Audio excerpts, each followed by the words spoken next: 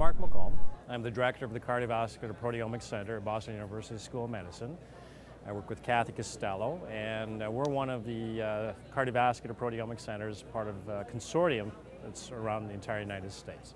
And so our mission is to study the proteome and post-translational modifications of plasma proteins, tissue proteins, as a function of cardiovascular disease in the elucidation of, discovery of novel biomarkers and, get a better understanding of the molecular mechanism of the disease state. The HUPO organization is, what I see as a global consortium of individual research scientists and groups all working together to achieve a common goal. And that is to understand, the complete proteomes of, the human proteome, other proteomes as well, and, to map out the proteins, modifications, understand what is going on in the human state, for benefit of humanity.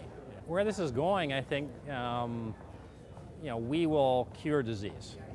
As a consortium, as a global effort, we will, understand what is going on, translating from the genomic era into the proteomics era. And also now we're looking at metabolomics as well as post-translational modifications and glycation events. We've already begun to discover biomarkers of disease. We've gained a better understanding of molecular mechanisms of disease, and I think this is the route going forward in the scientific community to understand disease and thus affect treatment.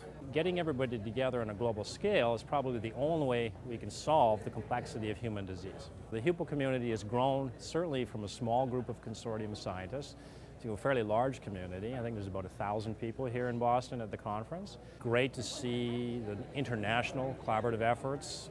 There's been great effort being made on mapping the chromosomes now to proteomes. Targeting focus on disease states, cancer, cardiovascular disease.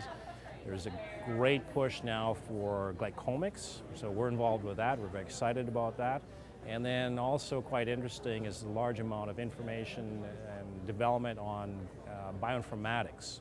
And so this is really going to push, I think, the next couple of years of HUPO and proteomics research, glycomics and informatics, mapping out glycosylation events across all proteins, and then looking at very advanced bioinformatics tools to gain a very broad sense of what's going on, because it's just a huge amount of information.